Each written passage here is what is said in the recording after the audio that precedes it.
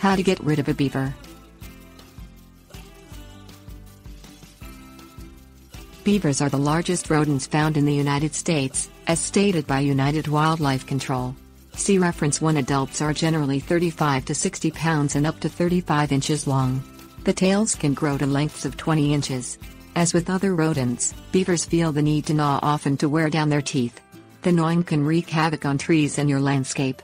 The dams they build may contaminate water supplies or cause bridges and roads to wash out.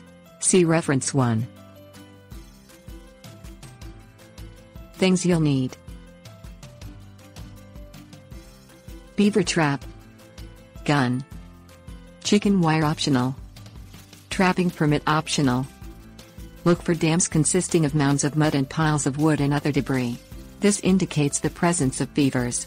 This is most often in or near bodies of water. See reference 1. Also, note any gnawed rings around the trunks of trees on your property. This exposes the trees to risk of disease and death. Purchase a beaver trap from an animal control agency, sporting goods or hardware or home supply store.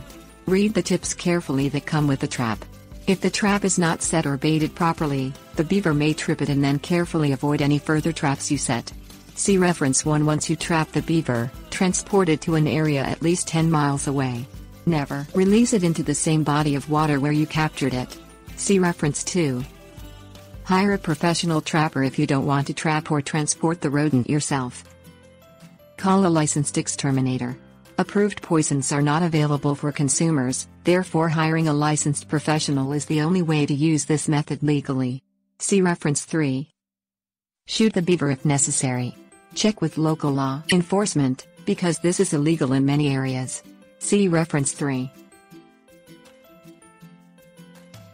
Tips. Warnings.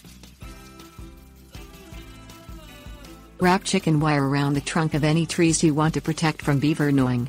Or make a steel fence out of the wire to set around trees. See reference 2.